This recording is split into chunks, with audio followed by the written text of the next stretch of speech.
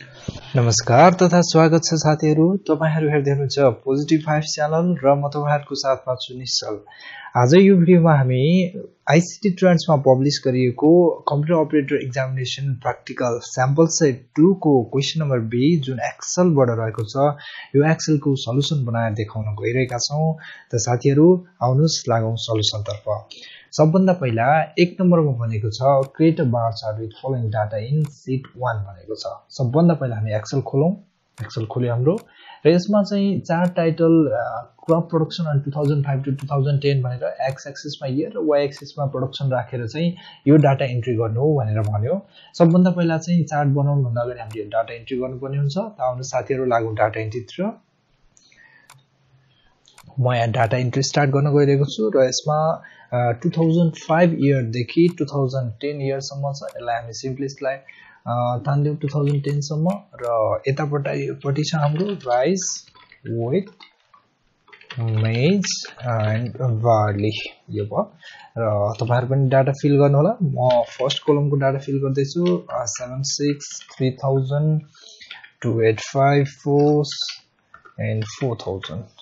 यसैगरी सबै data feel गरिसकौं। 2010 को लागि 3500 4300 3410 एन्ड 4000 डाटा एन्ट्री हामीले सकाइसकेको छौं। अब चार्ट बनाउनु भन्दा अगाडि यसलाई सिलेक्ट गरौँ। चार्ट बनाउनु पर्ने डाटालाई सिलेक्ट गरौँ हामी र यसले के भनेको छ भन्दाखेरि बार चार्ट चाहिँ क्रिएट गर्नुपर्ने छ। टाइटल चाहिँ क्रप प्रोडक्सन 2005 एन्ड 2010 भनेको छ है।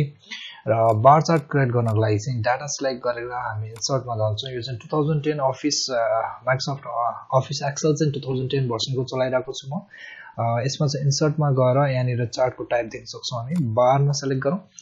बारमा 2D या त 3D कस्तो टाइपको चाहिन्छ तपाईलाई आफ्नो डिजाइन मन परेको लिनु होला र म यहाँ चाहिँ 2D को फर्स्ट डिजाइन लिन गइरहेको छु। यसमा क्लिक गरिदिनु भयो भने यहाँनिर यो डाटा अनुसारले यहाँनिर चार्ट चाहिँ क्रिएट भइसकेको छ देख्न सक्नुहुन्छ। अब क्वेशन अनुसारले यसमा चाहिँ एक्स एक्सिसमा इयर र वाई एक्सिसमा प्रोडक्सन भनेको छ है। अब यहाँनिर बुझ्नुपर्ने कुरा के छ भने नर्मली अरु चार्टहरुमा एक्स एक्सिस भनेको चाहिँ होरिजोन्टल एक्सिस हुन्छ र वाई एक्सिस भनेको चाहिँ भर्टिकल एक्सिस हुन्छ। तर बार चार्टको केसमा चाहिँ जुन यो भर्टिकल एक्सिस हुन्छ यो चाहिँ एक्स एक्सिस भइदिन्छ र होरिजोन्टल एक्सिस चाहिँ वाई एक्सिस भइदिन्छ है। यो कुरा हामीले ख्याल गर्नुपर्ने हुन्छ। र क्वेशनमा एक्स एक्सिसमा चाहिँ इयर भनेको छ यो इयर 2009 2010 यो इयर आइरहेको छ यो ठीक छ। र वाई एक्सिसमा प्रोडक्सन भनेको छ यहाँनिर कति प्रोडक्सन भइरहेको छ यो पनि देखाइरहेको छ र यो बार्ली मेज यो लिजेन्ड्स चाहिँ राइट साइडमा देखाइरहेको छ अहिले है। र यसमा यो एक्सिसको टाइटलहरु र चार्टको टाइटलहरु राख्नु बाँकी रहेको छ। यो हामी राखौं। यसको लागि चाहिँ सबभन्दा पहिला यहाँनिर डिजाइनमा हेरौं हामी। डिजाइनमा यदि तपाईले यो 2010 2009 को ठाउँमा चाहिँ यो बार्ली मेज ल्याउने हो र पर इयर कसरी चाहिँ बार्ली मेजहरु आइरहेको छ भनेर प्रोडक्सन हेर्ने हो भने चाहिँ यो रो र कोलमलाई हामी स्विच गर्न सक्छौं। यहाँनिर क्लिक गर्नुभयो भने यता चाहिँ लिजेन्ड्समा चाहिँ 2010 9 को इयर आयो राइट साइडमा भने बार्ली अब यो एक्स एक्सिसमा चाहिँ बार्ली मेज विथ राइस भनेर यसरी एक्स एक्सिसमा चाहिँ आइरहेको छ है। अब यो चाहिँ तपाईलाई कस्तो मन पर्छ त्यही टाइपको राख्नु भए हुन्छ। अहिले डिफल्टमै छोड्दिनु यसलाई अहिलेको लागि चाहिँ है। तर नर्मली एक्जाममा चाहिँ त्यति धेरै टाइम हुँदैन हामी फर्म्याटिङहरु अथवा त्यति धेरै एट्र्याक्टिभ बनाऊ भन्ने त्यो टाइपको हुँदैन। नर्मली क्वेशन एटेन्ड गर्ने हो हामीले चाहिँ हैन। र यसमा सरस्वती अब लेआउटमा जाँदाखेरि चाहिँ चार्टको टाइटल सबभन्दा अगाडि राखौं हामी। यहाँ चार्ट टाइटल भनेको छ सेन्टर ओभरले राख्ने एबोभ। अब यो चाहिँ चार्ट भन्दा माथि राख्थ्यौं हामी एबोभमा राख्थ्यौं। अनि चार्टको टाइटल चाहिँ के भनेको छ भन्दाखेरि क्रप प्रोडक्सन अन 2005 टु 2010 भनेको छ। यही राख्यौं क्रप प्रोडक्सन अन 2005 टु 2010 यो हाम्रो टाइटल भयो। चार्टको टाइटल भयो। अब एक्सिसको टाइटलहरु राखौं। यो भर्टिकल एक्सिस यो इयरको लागि छ भर्टिकल एक्सिस र यो चाहिँ भर्टिकल टाइटल रोटेटेड टाइटल कस्तो चाहिन्छ तपाईलाई मन पर्छ त्यही राख्नु होला। रोटेटेड राख्दिन्छु म चाहिँ अहिलेको लागि इयर। देख्न सक्नुहुन्छ यसरी आइसकेको छ। यदि चार्टको तपाईले चाहिँ स्टाइल चेन्ज गर्नुभयो एक्सिसको भने चाहिँ जस्तै भर्टिकलमा हेर्दाखेरि यसरी भर्टिकलमा आइदिन्छ हैन। हो यो चाहिँ स्टाइलहरु हामीले चेन्ज गर्न सक्छौं। होरिजोन्टल गर्नु भने यसरी 1300 मा आइदिन्छ। तर अहिले डिफल्टमा छोड्दिन्छु म रोटेटेड राखेर डिफल्ट हुँदैन रोटेटेड स्टाइल चुज गरेर छोड्दिन्छु म। यो भर्टिकलको लागि भयो।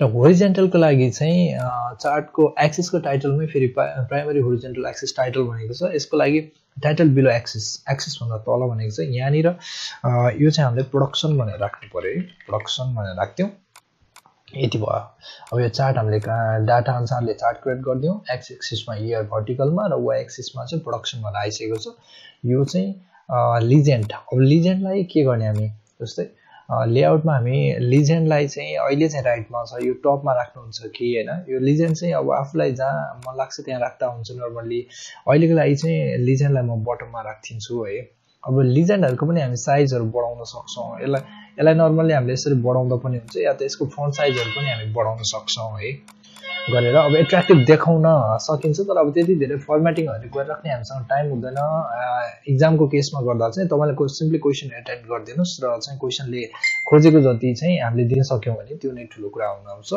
र यो चाहिँ थियो 1 नम्बरको लागि हामीले बार चार्ट प्रयोग गर्यौं र एक्स एक्सिसमा इयर वाइ एक्सिसमा प्रोडक्सन राखेर हामीले लिजेन्डहरु राखेर मिलाइसकेका छौं यो चाहिँ यो बी को 1 नम्बरको सल्युसन भयो भने 2 नम्बरको लागि calculate commission for following data in sheet number 2 भनेको छ शीट 1 को लागि यो सल्युसन सक्यो अब शीट 2 तिर लागौं हामी हैन शीट 2 मा चाहिँ यो डाटाहरु नर्मली पहिला फिल गरिसकौं है त डाटा फिल गर्दाखेरि serial number product cost price selling price त्यसपछि आयो कमिसन पर्सेन्टेज र यता कमिसन अमाउन्ट आयो है अमाउन्ट आयो र यसलाई अलिकति कोलम विथहरु चाहिँ मिलाइदिउँ वाइडन गरेर है अटो एडजस्ट गर्दिउँ यति भइसकेपछि डाटा हाल्ने कुरामा चाहिँ तीनवटा डाटा छ 1 2 3 र प्रोडक्टमा चाहिँ मकिता ह्यान्ड्रेल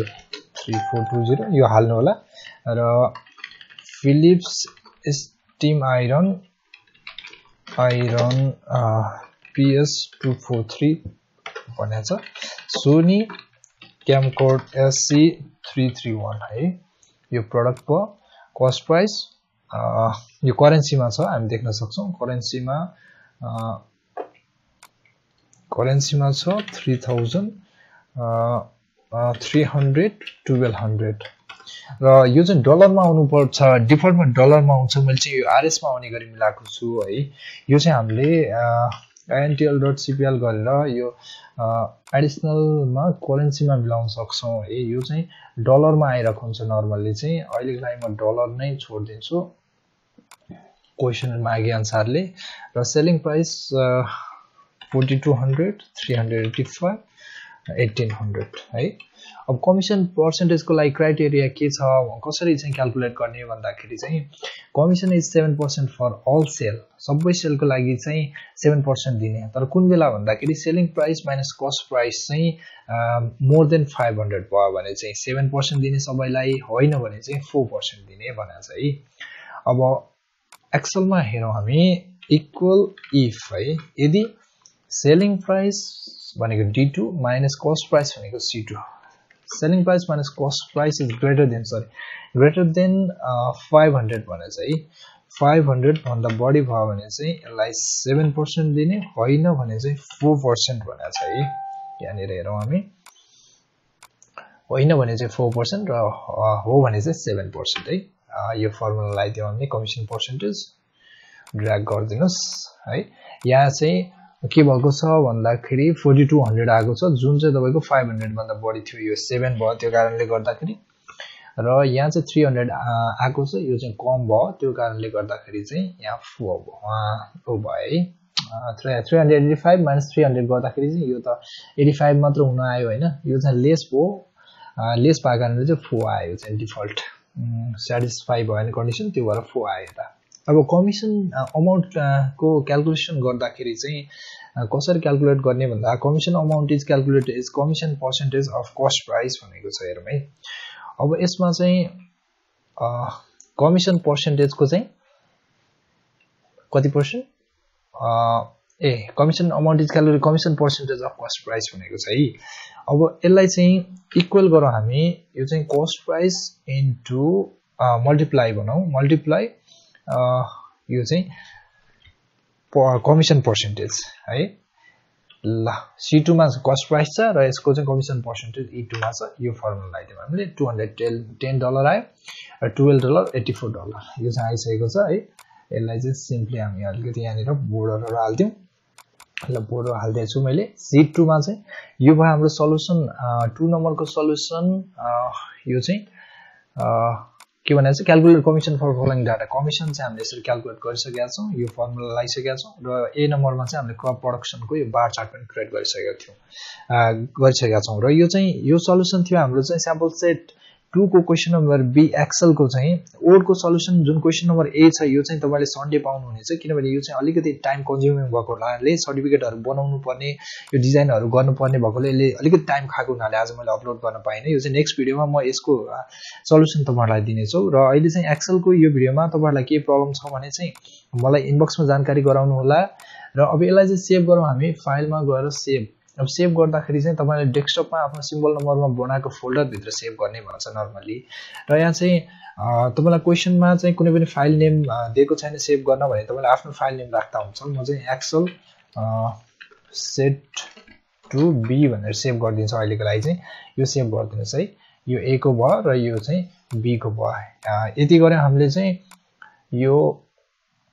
यो चाहिँ एक्सेल को प्रब्लम को लागि चाहिँ यति गर्यौं र अहिले सम्म यो भिडियो हेर्दिनु भएकोमा तपाईलाई धेरै धेरै धन्यवाद positive vibes channel like subscribe गर्दिनु होला हाम्रो भिडियोहरुलाई र हाम्रो च्यानललाई सब्स्क्राइब गर्दिनु होला सपोर्ट गर्दिनु होला ताकि अरु नयाँ नयाँ भिडियोहरु पनि हामी सल्भ गर्दै ल्याउँ टेक्नोलोजी रिलेटेड भिडियोहरु पोजिटिभ भाइब्स क्रिएट गर्ने इन्स्पिरेसनल भिडियोहरु पनि हामी अपलोड गर्दै जाने छौं कीप वाचिङ आवर च्यानल भन्न चाहन्छौं र यो भिडियोमा केही नबुझेका कुराहरु या त कमेन्ट्सहरु केही छन् सल्लाह सुझाव पनि दिन सक्नुहुनेछ र अरु कुनै टपिकमा भिडियो बनाइदिनु हुन्थ्यो जस्तो लाग्छ भने पनि जानकारी गराइदिनु होला भन्न चाहन्छु हस् त यो भिडियोमा यति नै थ्यांक्स फर वाचिङ